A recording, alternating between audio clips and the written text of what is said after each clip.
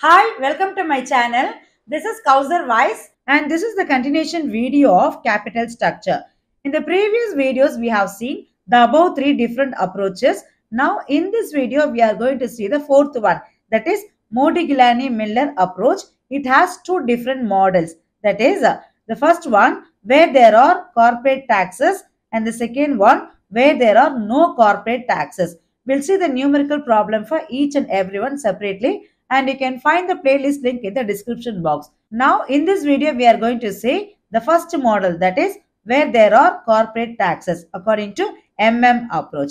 Now let's see the problem. See, before we see the numerical problem, let us try to understand briefly what is approach. See, Modigliani Miller explained the interrelationship between cost of capital, capital structure and value of the firm under two different conditions. One is with corporate tax and second one without corporate tax. Okay. Now let's see the numerical problem for the first one, that is where there are corporate taxes. See, before we see the numerical problem, let us try to understand the formula, then we can go for the numerical problem. Okay. See, under approach, when there are corporate taxes, the firm is classified into two categories. The first one is unlevered and the next one is levered.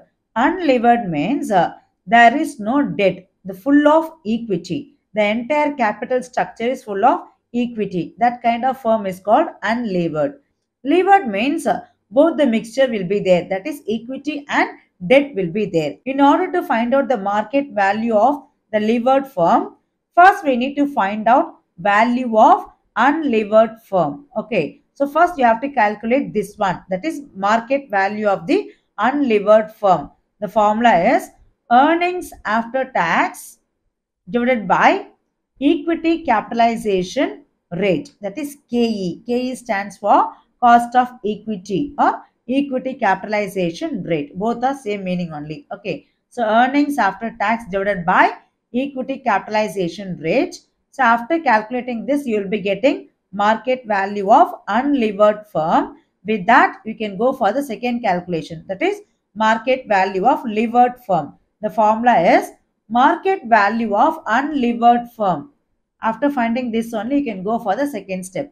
So market value of unlevered firm plus tax rate into debt. Okay, because levered means both equity and debt will be there, no? So that whatever debt amount is given in the problem, just take that value into tax rate. So multiply with that, you will be getting one value, no? Add that value along with the market value of unlevered firm. Then you will be getting the market value of levered firm. Now let us see the numerical problem for better understanding. See the problem. Two firms A and B are identical in all respects except the degree of leverage. Firm A does not use any debt in its financing, that is unlevered company. The second one, firm B has 9% debentures of rupees 5 lakhs, that is levered firm. The first one is unlevered. Unlevered means only equity. Levered means equity plus debt. Okay. And EBIT of the firms rupees 2,50,000. Equity capitalization rate, that is KE 12%, tax rate 40%. So here we have two different firms, identical firm except the degree of leverage. Firm A is full of equity. Firm B is equity plus debenture. Okay. With this information, they're asking us to find out the value of the firm using approach. Okay. Now let's see the calculation. See the calculation. First, we are going to find out the market value of unlevered firm. Unlevered firm means only equity. So this is the formula. Earnings available after tax divided by cost of equity. Okay. See the problem. See the problem. First, we need to find out the earnings after tax because KE is given in the problem. Cost of equity 12%. So we need to calculate earnings after tax. How much earnings? 2,50,000. This is the earnings before interest and tax. But we need earnings after tax. So how much tax? 40%. No. So 40% on 2,50,000, 1 lakh. So subtract tax from earnings. You will be getting earnings after tax. See the calculation.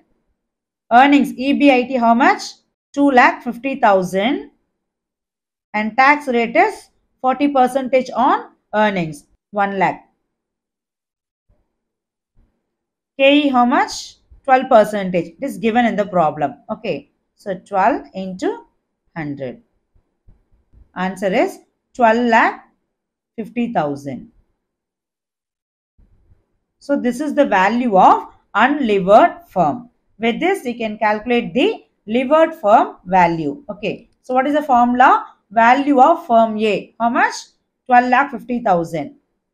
12 lakh 50,000 plus tax rate into debt value. See the problem? Firm B, that is levered firm, has 9% debentures of rupees 5 lakh. Okay. So 5 lakh into tax rate is 40%. Okay. So tax rate 40%, debt amount is 5 lakhs. So 5 lakh into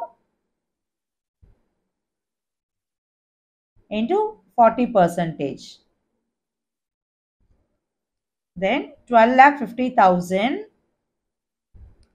plus how much? 2 lakh. 12 lakh 50,000 plus 2 lakhs. Total 14 lakhs 50,000. This is the way to calculate market value of unlevered firm and levered firm. Okay. Now let's see the second one. See the problem. The following information relates to ABC Limited. The company is an all equity company and EBIT is 25 lakhs. There are no corporate taxes and payout is 100%. There is no retention. Whatever profit, everything is declared as dividend. 100% payout. If the company desires, it can raise debt of rupees 80 lakhs at 12% interest. Okay. So the company now, the present situation is all equity. If the company desires, it can raise debt up to 80 lakhs at the rate of 12% interest. Shareholders required rate of return is 10%. This is cost of equity. Okay, 10%. Then using model, you are required to calculate the firm's market value, the firm's value of equity, the firm's leverage cost of equity. Okay, now let's see the solution. See the solution. First, we need to find out the value of the firm, that is unlevered. Unlevered means only equity. There will be no debt. Okay, and this model is where there are no corporate tax.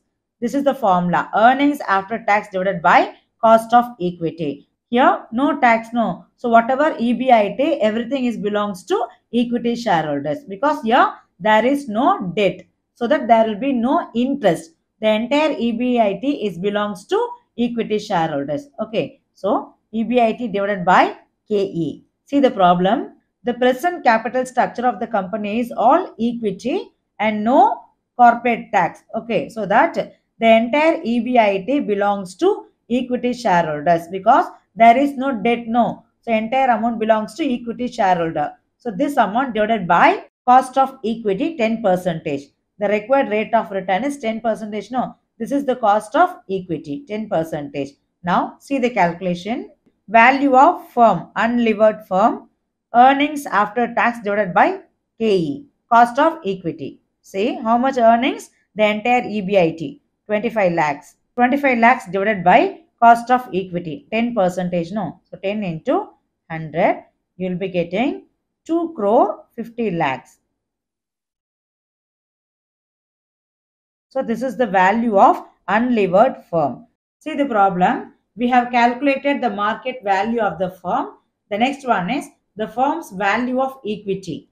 See the calculation. Say the second calculation is we need to find out the market value of equity. So already we have calculated market value of the firm. How much? 2 crore 50 lakhs. Okay. And how much debt? It is given in the problem. See the problem. See, if the company desires, it can raise debt of rupees 80 lakhs. Okay. So this is the debt amount. So this amount you can subtract from the total value of the firm in order to find out the market value of equity. See the calculation. This is the total value of the firm minus debt. You will be getting the market value of equity. How much? 1 crore 70 lakhs. Okay. So we have calculated total value of the firm and market value of equity. Now see the problem. So far we have calculated the firm's market value, the firm's value of equity. Now we are going to calculate the firm's leverage cost of equity. Okay, see the calculation. Now we need to find out KE, that is leverage cost of equity. So here in the capital structure we have equity and debt. Okay, so what is the interest percentage? See the problem. The company can raise debt of rupees 80 lakhs at 12 percentage interest rate. Okay, so this you have to calculate for interest.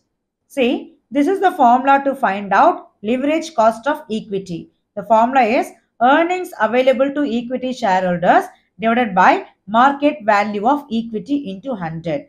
So market value of equity is, we have calculated now how much? 1 crore 70 lakhs.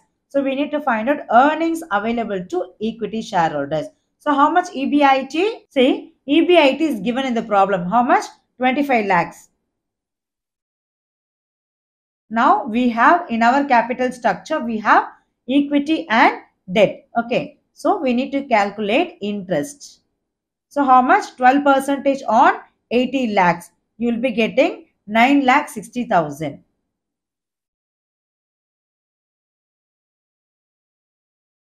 Balance 15 lakhs 40,000. So this is the earnings available to equity shareholders because in this model there is no corporate tax. Okay, so this is the amount available to equity shareholders. Earnings before interest and tax minus interest, the entire amount belongs to equity shareholders. So divided by market value of equity. So how much market value of equity? See the previous calculation. 1 crore 70 lakhs into 100. 15 lakhs 40,000 divided by 1 crore 70 lakhs into 100. What is the answer? 9.06 percentage. So this is the leveraged cost of equity. Okay. So this is the way to calculate market value of the firm and market value of the equity and leveraged cost of equity. Okay. See, so far we have seen the 4 different approaches to capital structure. You can find the playlist link in the description box. Hope you like this video. Please hit the like, comment, subscribe and share with your friends. Thank you.